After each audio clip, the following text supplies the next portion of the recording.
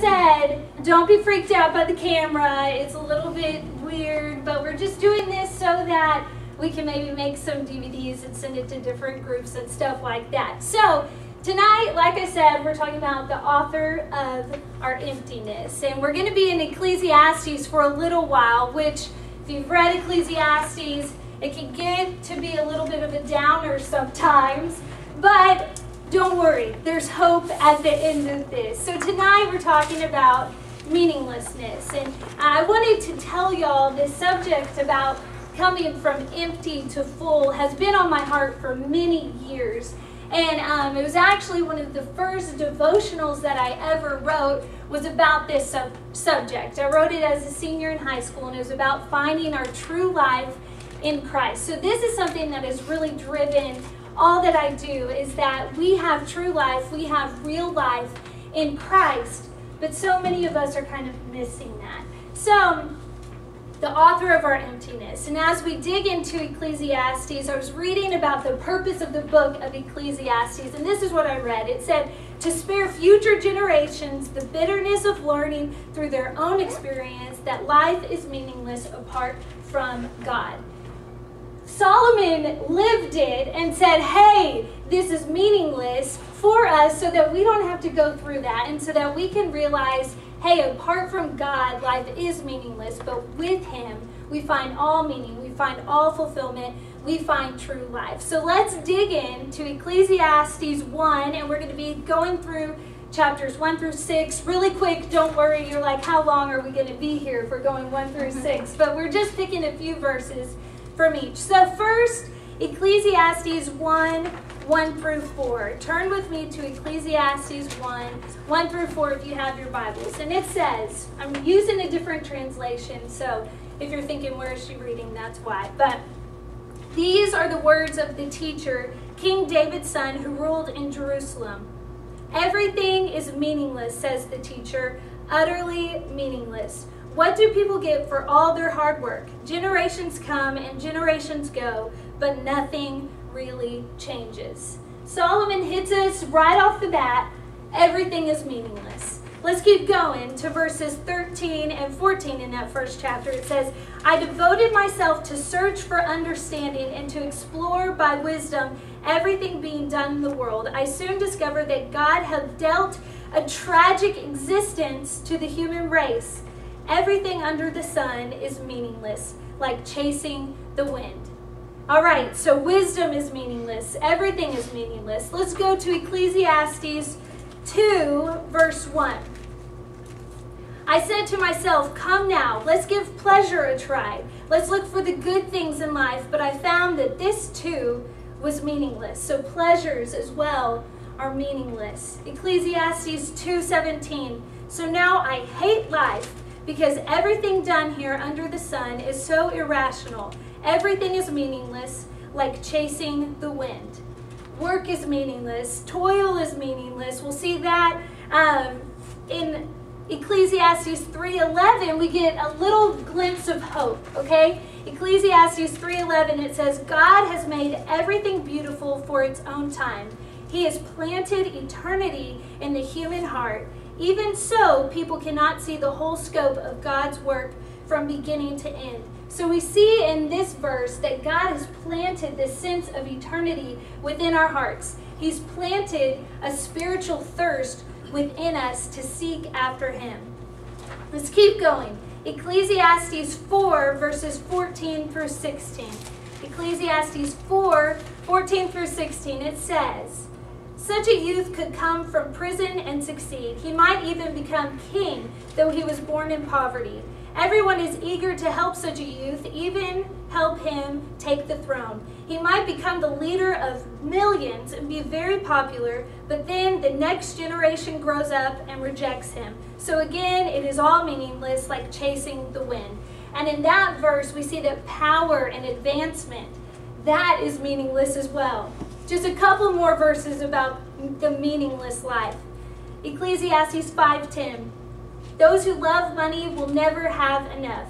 How absurd to think that wealth brings true happiness. It is meaningless. Another translation says, whoever loves money never has enough money. Whoever loves wealth is never satisfied with his income. This too is meaningless. So money is meaningless as well. Riches are meaningless. In our last verse in Ecclesiastes, we're going to look at chapter 6, verse 12. It says, in the few days of our empty lives, who knows how our days can best be spent, and who can tell what will happen in the future after we are gone? Solomon calls these lives just empty lives, and he said, what are these days all about? What is this all about? If wisdom and pleasure and work and toil and advancement, power and riches are all meaningless, then what's the point? And I don't know if any of y'all have ever been there and thought, really, what is this all about? Why has God given us this life that feels meaningless and empty at times? And I'm sure right now you're sitting there thinking, wow, thanks, Trish. This is so uplifting. Life is meaningless. It's meaningless. It's empty. It's worthless. But like I said, there's hope, right? And that hope comes through Christ.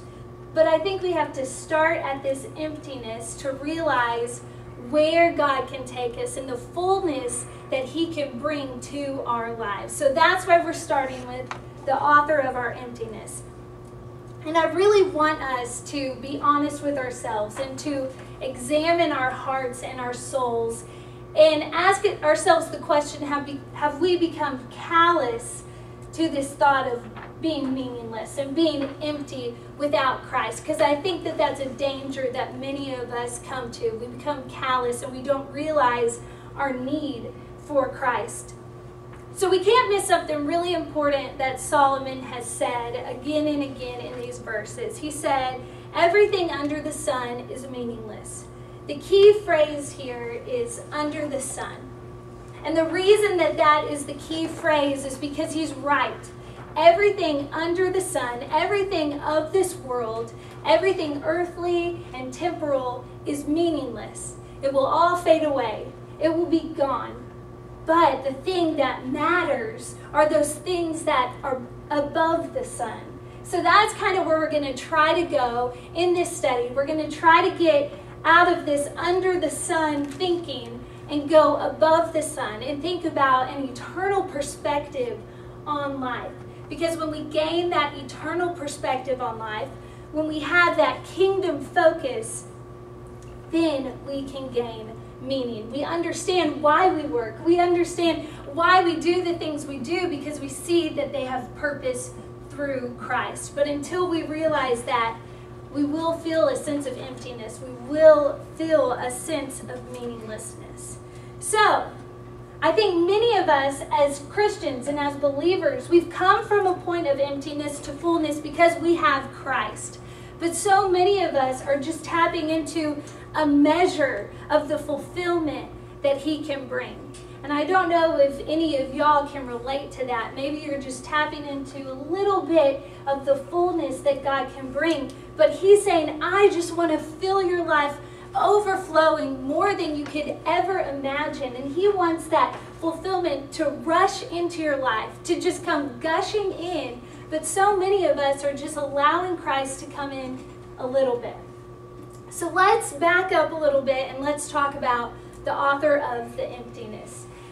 Many people think that I will come and say the author of our emptiness is Satan. It's the enemy. It's the devil. But I don't think that's right. I think that the author of our emptiness is God himself. I think he planted this emptiness within us so that we would seek after him. But so many of us are seeking after the things of this world to fill that emptiness. But the author of our emptiness is God himself. And it might sound blasphemous, it might sound erroneous, but that is the truth, that God has planted that emptiness within us. In his infinite wisdom, he knew he had to put that void within us so that we would seek after him. He wants us to seek after him and to find him, because that's where we will just, like I said, have that flooding and that gushing of life to the fullest. So let's go back to Ecclesiastes 1 and talk about these verses just a little bit more. So verses 1 through 4 said, everything is meaningless, says the teacher, utterly meaningless. What do people get for all their hard work? Generations come and go, but nothing really changes. Solomon was definitely onto something right here. Life is meaningless. Like I've said, everything under the sun is meaningless apart from Christ. And that's where I don't want you to leave saying, man, what a downer, everything's meaningless. That key part, apart from Christ, everything is meaningless. But with him, we gain true life and life to the fullest.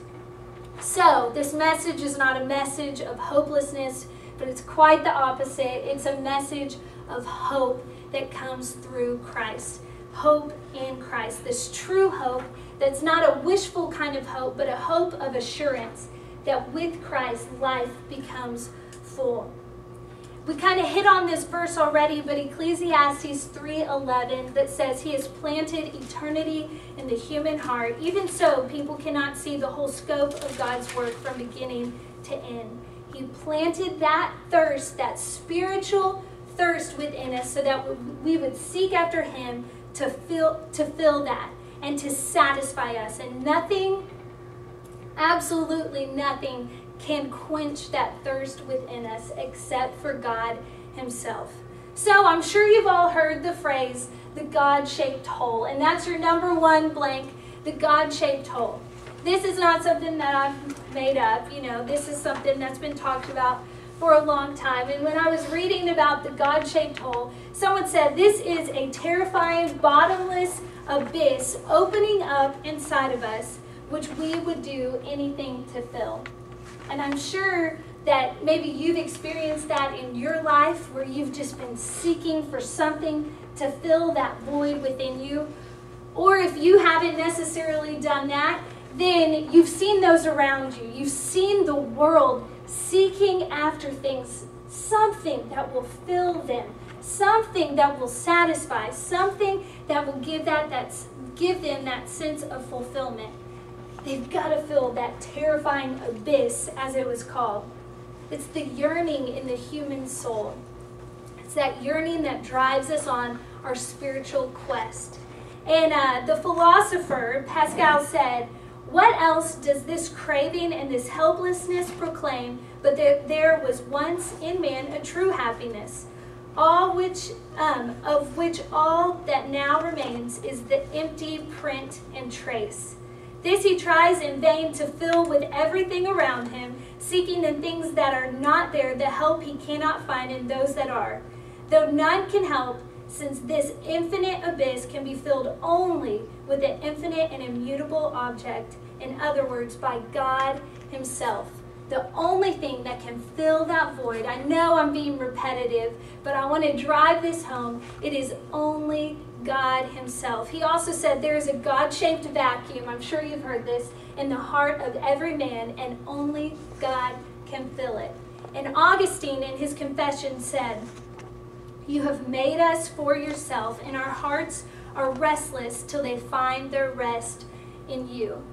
I'm sure if you're honest with yourselves, you felt that sense of discontentment in your life before, unrest.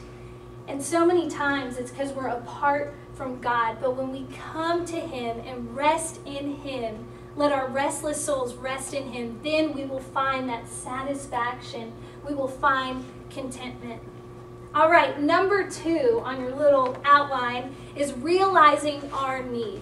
So we have this God-shaped hole within us, but we have to realize our need to fill that. And we have to realize our need only comes and is satisfied through Christ. So some of you might really understand this emptiness that I'm talking about. You said, oh yeah, I've been there. I know what you're talking about. I've felt that deeply. I've felt it often. You might even be feeling that sense of emptiness right now.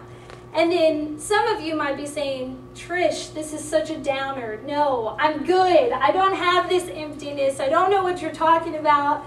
I'm fine. I'm good on my own. I've got it together. And if I'm honest, that's probably what I would say if I were sitting right here. Okay, yeah, I'm good. I'm fine. I got it together. But if we truly examine ourselves, we'll realize we really don't have it together. And sometimes that's the biggest trap of all, is when we think we do have it all together on our own.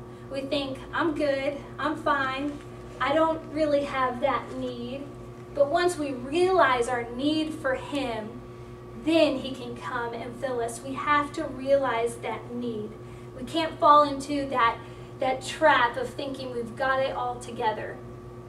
But when we realize our need for him, and it's that desperate need, we need to come to him on a daily basis. This isn't just something where we can say, oh yeah, I've got that need.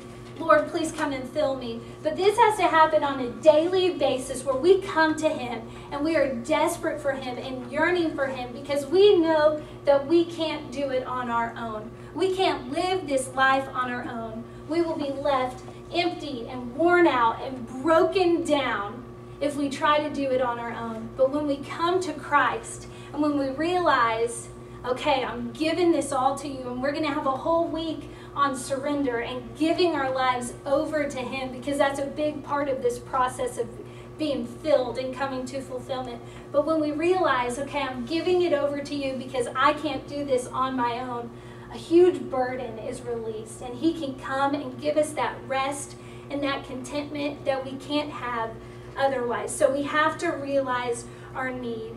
And when that happens, he will pour out his power of fulfillment on us like we've never experienced before. The depth of this filling power, and it is powerful. But like I said earlier, some of us aren't really experiencing the full measure of what Christ has for us. We're just tapping into it a little bit. We're just cracking that door of our heart just a little bit and saying, okay, you can come in this part of my life, Lord. But this part's pretty good. I've got this part together, right? I don't know if y'all have ever done that, but I've definitely done that. And I've been afraid if I let the Lord in on this part of my life that's really pretty smooth right now, I don't want him to rock the boat. Because following Christ isn't always easy, and living for him radically is not always easy. But when we say, okay, Lord, I'm giving it up, I'm letting you just come in, we swing that door of our heart wide open, then he can fill us in a way, that overwhelming, just overflowing satisfaction that he promises us. But we have to take the step of letting him in. And that goes along with the surrender that I was talking about. So I want you to think about, have you ever experienced this overflowing power in your life, this overflowing sense of fulfillment?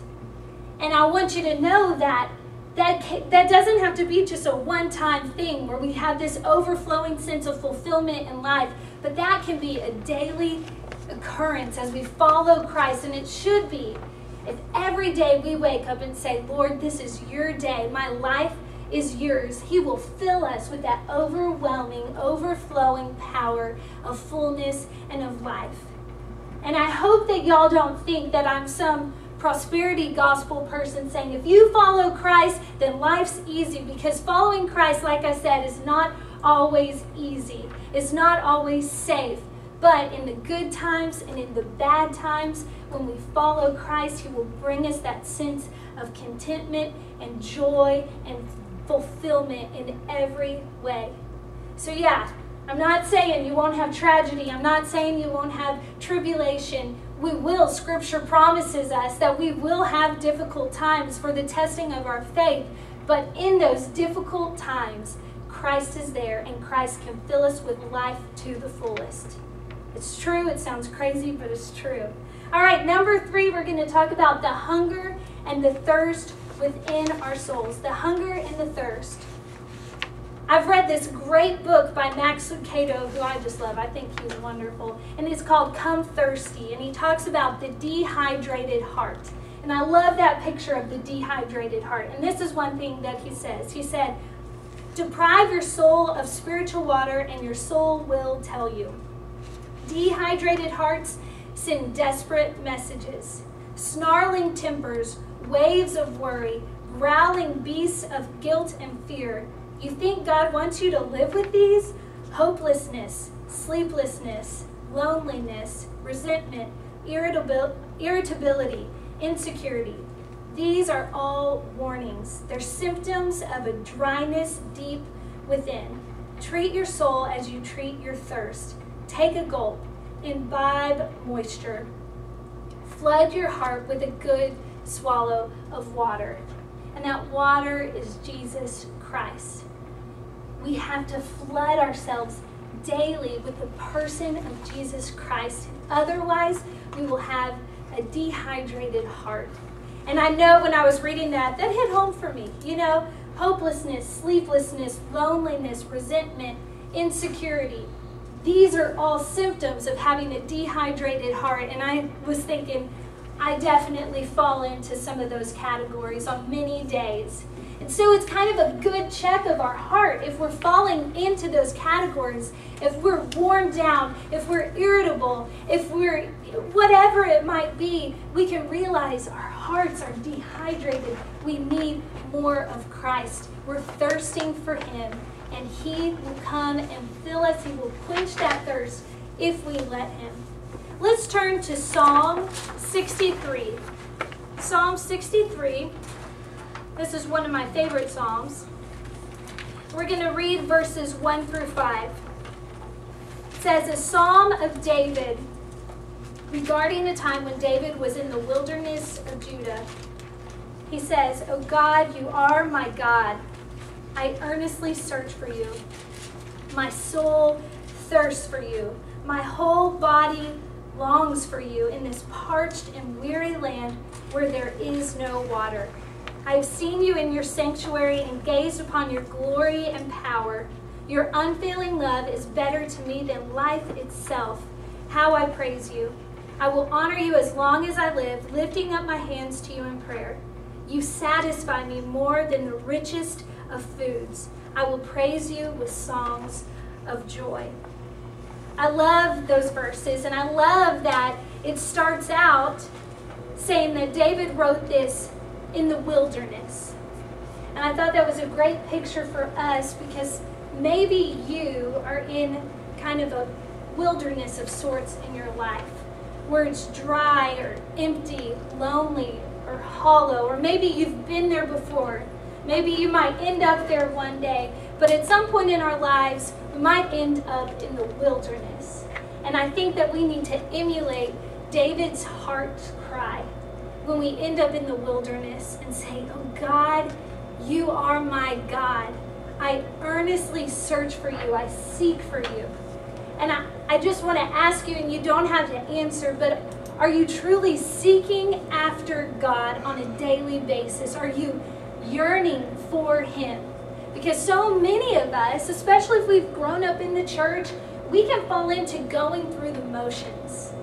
And we can feel like we're doing the right thing. We might be doing the right thing, but we're not yearning for God and seeking after him the way that he has called us to. And if we're not yearning for him and seeking after him, we won't be fully satisfied in this life. So we need to copy what David's doing here and saying, Lord, my soul thirsts for you. My body longs for you. I yearn for you. Worship him for who he is. Realize the majesty of our God. And realize that only he can satisfy us. Like David says in verse 5, you satisfy me more than the richest of foods. I will praise you, Lord. He satisfies us more than the richest of foods. He's more than enough. Like that song that I played at the beginning, he is more than enough. He's not just enough, but he is more than enough. He's everything. He's all that we need.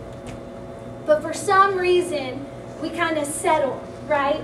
We don't drink from the water that Christ can bring. We don't go to the bread of life that can satisfy that hunger, but we just settle. We settle for the cheap drink. We settle for the cheap food. He's saying, hey, come to the steakhouse, and we're walking into the McDonald's. We're settling for the counterfeit and for the fake. And so many of us do that, and that's what the world does as well. We're seeking to be filled, to be satisfied in things that will not do it. And the Lord's saying, here I am. I'm ready to fill you. So that takes us to point number 4, which is settling for the counterfeit. Settling for the counterfeit. As human beings, we're wired to be worshipers, right? we are going to worship something in our lives. The question is, what are we going to worship? We're going to do a whole nother week on the battlefield of the heart and talk about those idols in our lives that are keeping us from just giving it all to Christ and to following Him fully. But there are those things in our lives that we worship. Sometimes that can be our family.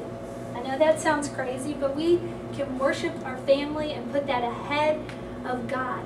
But the question is, what are we going to worship? What are we going to fill ourselves with?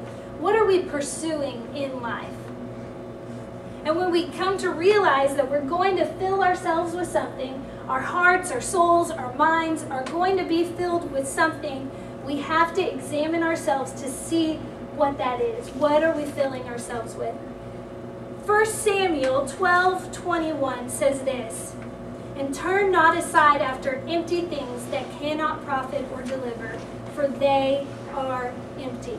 Are you turning aside to the empty things that cannot profit, that cannot deliver, that just leave you hollow? Or are you going to come to Christ who can fill you completely? You're going to hear me say that over and over and over again. But we chase after the empty things of the world. Like Solomon says, it's like chasing the wind. But when we come to Christ, we will be filled. And the reason that those things of this world leave us so hollow and leave us empty and with that feeling of meaninglessness is because they're fake.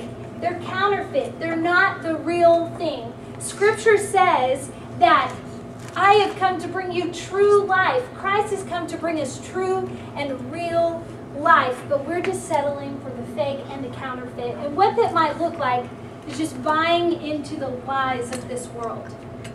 I want you to think about some of the lies that you have bought into. I wrote a few down.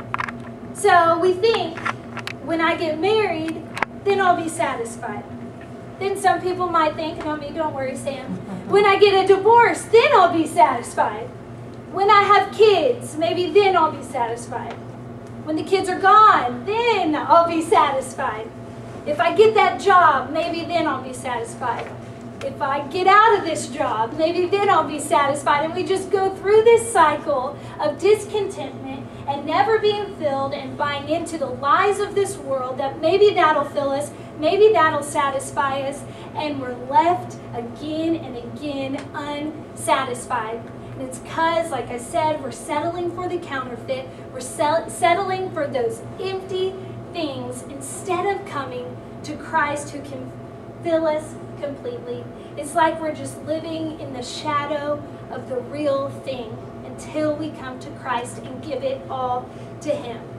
So let's talk a little bit more about the search.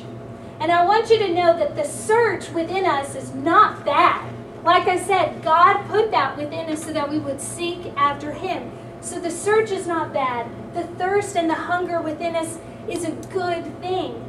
That's why most all of us, I would say probably all of us, came to Christ in the first place, is because we had that thirst. We felt that need within us. We were searching for something, and we came to the real thing. We came to Christ. I want to tell you how common this search is. I have a website where I write devotionals, little blog, and I can see what people search for to get to my blog. And the number one search is, how do I fill the emptiness in life? How do I fill the emptiness in life? And the next one is, how do I find meaning and purpose in life? So people are literally searching through Google or Yahoo or Bing or whatever the search engine is to find that meaning in life, to figure out how to fill the emptiness in life. And it's Christ. But it sounds too easy, right? Or it just sounds kind of crazy. But the answer is Christ. Rick Warren, in The Purpose-Driven Life, says this: do you think it's possible that God created us hungry for the very thing He wants to give us? He created us to seek Him. If so, wondering about your purpose could very well be the most important thing you could do. If this is true, then wondering about your purpose is the first step to finding it. So it's good when we feel that emptiness and when we wonder, how do I have purpose? How do I find meaning? How do I find fulfillment? It drives us to Christ. And we will keep searching. We see the world doing it, just searching, going from thing after thing after thing, and they'll keep searching until they find Christ, which is the true fulfilling factor within our lives. So let's talk about the last point, which is the search for the real and the lasting. The search for the real and the lasting. And this is a little sneak peek into next week, which will be the author of our fullness. And we're going to talk about the meaning and the purpose and the contentment that we find in Christ. But let's turn to Acts chapter 17. Acts chapter 17, 27 through 28. Acts 17, 27 through 28. And it says, his purpose in all of this was that the nations should seek after God and perhaps feel their way toward him and find him, though he is not far from any one of us. For in him we live and move and exist. His purpose, it says it plainly here, was that we would seek, we would search, and that we would find him. His purpose for our lives is not for us just to keep wondering and seeking for what might fill us, but he wants us to find him. And he's standing there with open arms saying, come to me, I'm ready to give you life to the fullness. And in him we find that real life, that true life. And we see in that verse it says, in him we live and move and exist. This isn't a sort of empty kind of existence, but in him we find that true life. Let's turn to 1 Peter 1, verse 18. 1 Peter 1, 18. It says, for you know that God paid a ransom to save you from the empty life you inherited from your ancestors. And the ransom he paid was not mere gold or silver. In a few weeks, we're going to talk about the sacrifice that Christ made for us on the cross and the way that he emptied himself so that we might be filled. But in this verse, we see that he paid a ransom for us. That ransom was Christ. And that he saved us from the empty life that we inherited from our ancestors. This life on the earth is empty without Christ, and he brings us that fulfillment. One of our key verses throughout this whole study will be John 10:10. It says, the thief comes to steal and kill and destroy, but I have come to give you life and life to the fullest, life abundant, life in all its fullness. That is the purpose of Christ coming, was to give us life in all its fullness, life abundant.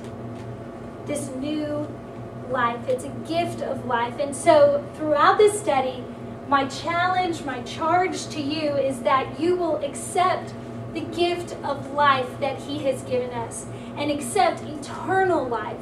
And one thing that I think is important for us to realize, that eternal life is not just one day, something that we will get. Eternal life occurs the moment that we accept Christ. It's the moment of our salvation. We have eternal life. And that's not just a quantity of life, but it's a quality of life. Eternal life brings a life of just fullness and total contentment, because we realize that it's not about this earth, but it's about living for Christ and having full purpose by living for his glory. So Jesus Christ has brought us new life and real life. The final verse for tonight is John 4:14. John 4:14. And it says, but the water I give them takes away thirst altogether. It becomes a perpetual spring within them, giving them eternal life.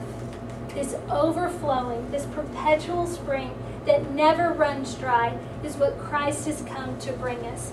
So when you come to that point of feeling worn down, of feeling broken, of feeling stuck, of feeling like you're totally on E, come to Christ, who brings complete fullness. He is the only answer to the thirst that we have. Let me finish with a quote from Max Lucado, and he says, "Drink with me from this bottomless well. You don't have to live with a dehydrated heart.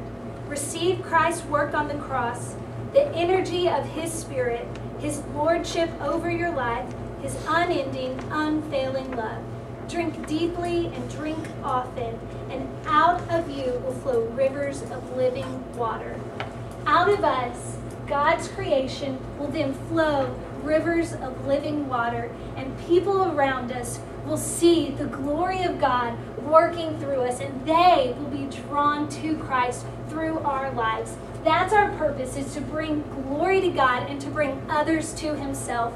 And once we come out of this place of emptiness and into this place of fullness, others will see the power of Christ working in our lives. And that's where we want to be. We don't want to be believers who are just going through the motions, who aren't a testimony of the power of Christ in their lives, but we want to be a walking testimony of God's fullness and power and satisfaction in our lives. So, the hope of this study is to displace the emptiness of the world within us, and to fill ourselves with the living waters of Christ. Let's pray. Heavenly Father God, I thank you so much for this time, Lord. I thank you for all of those who are here tonight, God. I pray, Lord, that every one of us will truly come to realize that you bring fullness, that we don't have to stay empty, that you will come and recharge us completely, God. And Lord, we need you, and I pray that every one of us realizes our deep, desperate need for you, and I pray that we will come to seek after you on a daily basis, that we will truly yearn for you in every way, and that we won't fall into the lies of this world, and we won't seek after being filled by the things of this world, but that we will find full satisfaction in you, God. We love you and we praise you, and Lord, I pray that as we go out, that we will live for you fully, and that others will see you working through us. It's in your glorious name that we pray. Amen.